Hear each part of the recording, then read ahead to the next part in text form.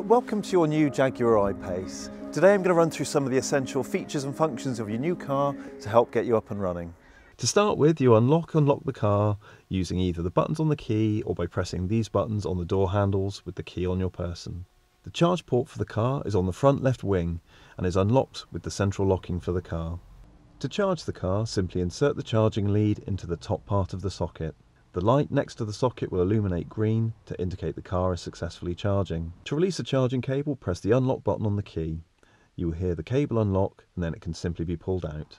The second part of the socket is for public rapid charging at a CCS rapid charger that you'd find somewhere like the motorway services. To reveal the combined socket, you pull out the bottom bung there. That gives you your CCS charging connector. All our cars are supplied as standard with a 3-pin charging lead you can use to charge your car from any domestic main socket, instead of or until you get a home charge point installed. This cable you will find in the boot of the car when it is delivered to you. Now we'll move into the car.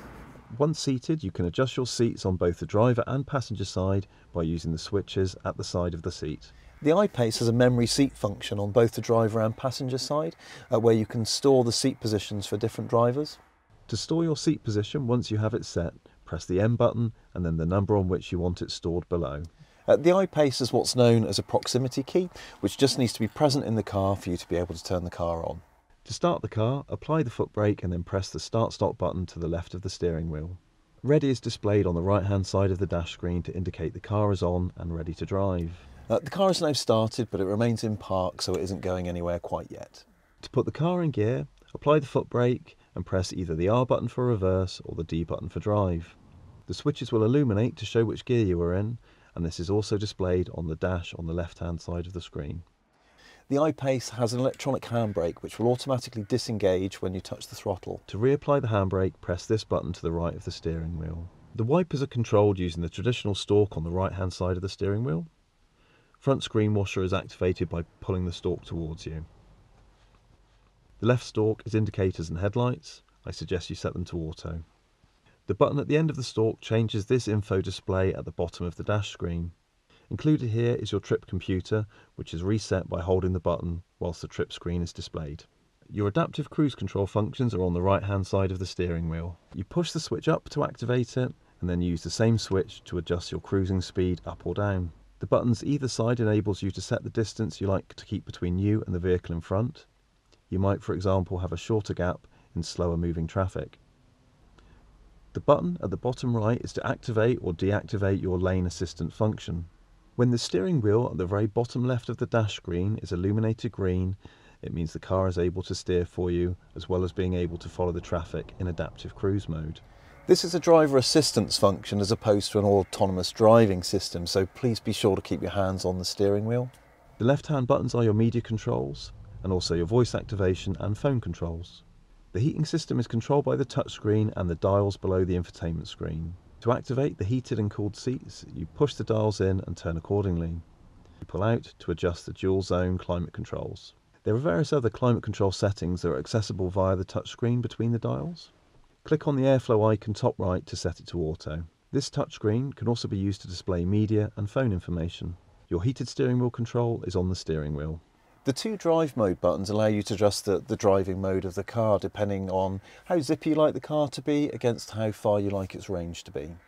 You have an eco, comfort and dynamic mode, which is like a sports mode for faster, edgier driving.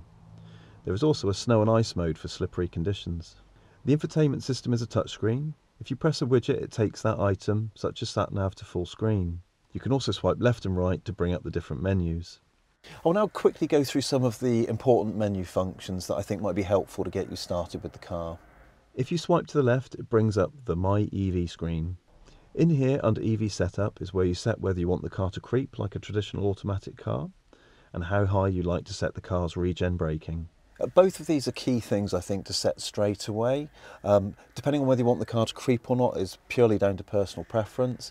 With regards to regen braking, I prefer the higher setting. That way the car will slow itself automatically when you take your foot off the throttle. The car needs to be in park before you can change these two settings, so be sure to set them straight away before you set off. Vehicle preconditioning is on the right side of this screen. In here you can program the car to warm itself up before you head off for work in the morning, for example. To set this up, you set your relevant departure time and then the days for it to activate.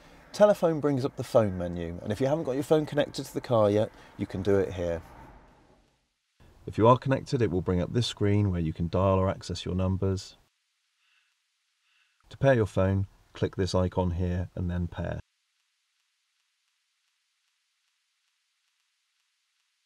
Media brings up your audio media screen where you can select where you want to play your media from.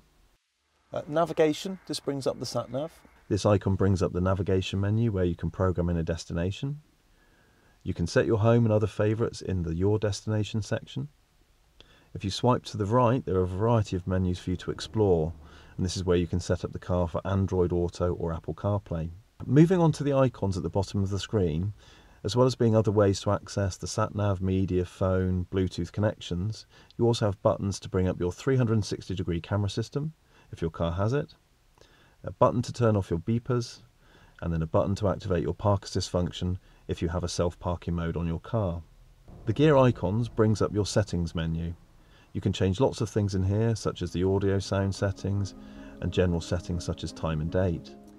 Definitely spend a bit of time with your car, scrolling through the various menus and pressing all the different buttons just to familiarise yourself with everything. Once you've concluded your drive, press the park button and then the start-stop button to turn the car off. I hope this short video has been helpful in getting you started with your new Jaguar I-Pace.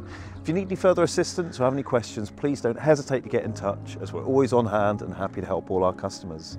Thank you very much for watching and enjoy your new car.